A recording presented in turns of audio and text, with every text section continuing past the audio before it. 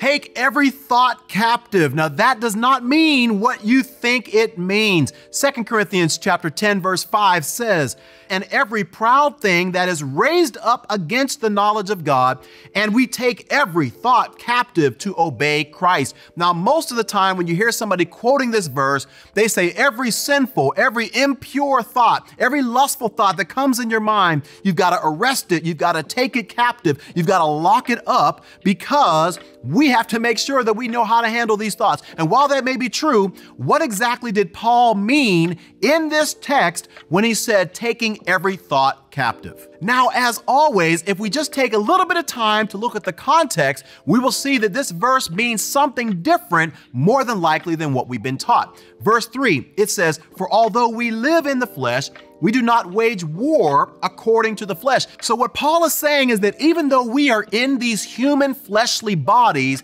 and we are in a battle, we don't use fleshly ways to win. Now, what is it that we are up against as believers? He tells us that in the next verse. He says, since the weapons of our warfare are not of the flesh, but are powerful through God for the demolition of strongholds, we demolish arguments and every proud thing that is raised up against the knowledge of God, and we take every thought captive to obey Christ. So I want you to notice here a few things that Paul is referring to. He first mentions this idea of strongholds, and then he mentions any sort of arguments that are raised up against the knowledge of God. He then talks about taking these thoughts captive. So what Paul is talking about here is not necessarily in this immediate context that we need to think or take every little thought that comes in our mind and arrest it. He is actually talking about the thoughts, the strongholds, and the arguments that the world system is launching against the knowledge of God. And he's saying the way that we disarm this, the way that we help people get free from strongholds in their life that they have been bound up because of the stinking thinking, right? The arguments of this world, whether it's materialism, whether it is secularism, whether it is humanism, whether it is feminism, whatever it is that this world is launching against the message of God, it is this that we are committed to warring against. And the way we do that is not the way the world does it. We do that through truth. So just to be clear, the immediate context here is not referring to our thoughts that we have to take captive. Paul is referring to the thoughts, the arguments, and the strongholds that are in the community and in the society around him, that we as believers must take those arguments and those thoughts captive, and those things that are lofty, that are being raised up against the knowledge of God.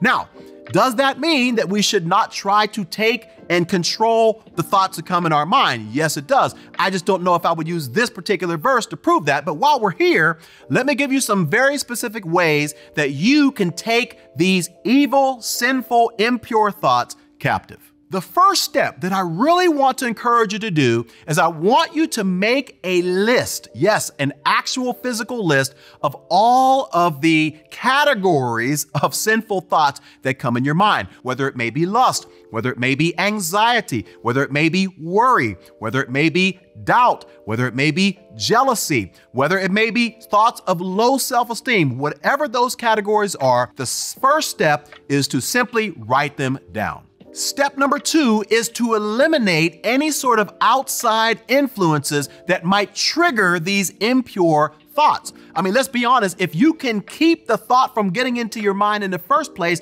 that's the easiest and quickest way to take that thought captive. So if you know that you're struggling with lust, you may need to stay off of Instagram, because when you go there, you start looking at people's profiles and you start checking out pictures that they may not have a lot of clothes on or whatever it is. You might need to actually stay off of that because that is triggering you to lust. Or you may want to stay off social media if every time you go on there, you are envying and you're coveting things that you think other people have that you don't have, the life that they have that you want to have, all of these different things, right? So if there are certain triggers that every time you do these things, it's causing a flood of impure, ungodly thoughts to come into your mind, you want to eliminate those as much as possible. Now, the third step is I want you to make a list of all of the scriptures that are related to each one of the categories that you listed in step number 1. Now, we don't have enough time in this video to break them all down, but let me just give you, we'll just use lust as an example. So here is a sample list that I made. Matthew chapter 5, verse 28, but I tell you, everyone who looks at a woman lustfully has already committed adultery with her in his heart.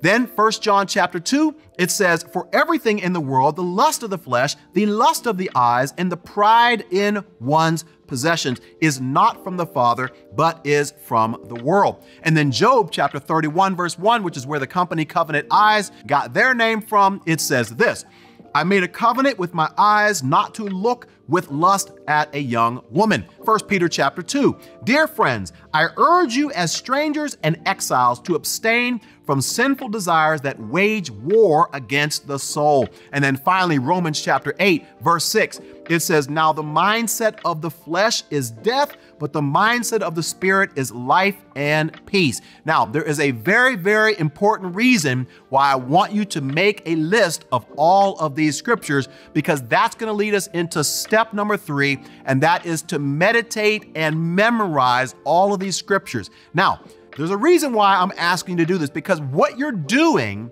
is you are feeding the Holy Spirit. You are giving the Holy Spirit ammunition to do what he is going to do, which is going to bring these scriptures back to your remembrance. The Bible says that when the Spirit of truth comes, he will remind you of all the things that I've told you. If you do not first put these scriptures into your spirit, you're not giving the Holy Spirit anything to draw from whenever you are experiencing temptation, because you'll be there left with your own thoughts, your own desires, and worldly wisdom. What you want to happen every time you have a thought that comes into your mind is you want the Spirit to be working in the background automatically on your behalf without you even having to do anything. He just kicks in and he's immediately going to bring a scripture back to your remembrance to combat that negative thought. This is exactly what Jesus did whenever he was tempted. Every time Satan tried to tempt him, there was a scripture that came to Jesus, and he quoted that scripture in the midst of that temptation. Listen, you may have to make some flashcards, some 3x5 flashcards. You may have to put some sticky notes on your computer, in your car, at your desk, whatever it is, right? On your mirror in the morning, whenever you get dressed and brush your teeth, whatever, just so that you can consistently get these scriptures in your spirit. You can start to memorize them. I cannot tell you the importance of this particular step. The next thing that I want you to do every single time you have an impure thought that comes in your mind is immediately start praying, right? Ephesians 6:18, it says, pray at all times in the Spirit with every prayer and request, and stay alert with all perseverance and intercession for all the saints. Listen, this doesn't have to be some deep prayer. It doesn't have to be some super theological prayer where you're quoting all these verses and you're using all these fancy theological words. No, what you're trying to do here when you pray, literally you're asking the Lord to just cleanse your mind, to replace that impure thought that just came in there with something that God would be honoring, a God-honoring thought. And all you're doing is you're going to continue to pray, continue to pray, continue to pray, until that thought that came into your mind is arrested, it's taken captive, and you are actually starting to feel as though you're experiencing victory over that particular thought. Now, the final step in this process is to replace that thought with a godly thought. Notice what Paul says in Philippians 4, finally, brothers and sisters, whatever is true. Now, let's just stop right there.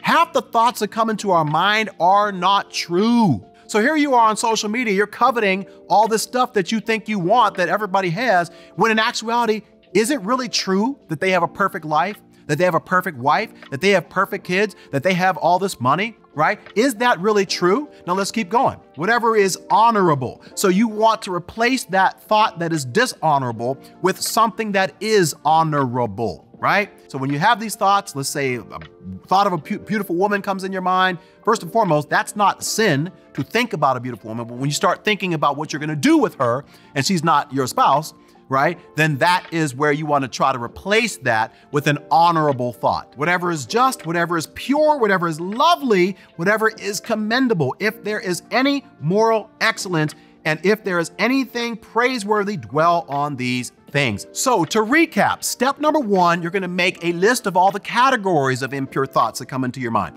Step number 2, you're going to take steps to try to eliminate any sort of worldly, ungodly influences that may trigger those thoughts so that you can hinder the thought from getting into your mind to begin with. And then step number 3 is you're now going to take each one of those categories from step number 1, and you're going to find as many scriptures as you can and make a list of all of those scriptures for each category. Step number 4 is you are going to meditate and memorize every single one of those scriptures. Step number 5, you're immediately going to respond to that negative thought with prayer so that you can combat that right away, and you're asking God to help you move past this negative thought. And then step number 6, you're going to immediately replace that thought with a God-honoring thought. I trust that when you do these things, listen, you will have more success. You'll have more control over your mind, and you'll be able to renew your mind, as Paul said in Romans chapter 12. So if you found this video helpful in any way, feel free to share it with a friend. Also, if you haven't done so already, I would love it if you would subscribe. Check out some of the other videos on this channel while you're here. Thank you so much for watching. I'll see you next time on The Beat.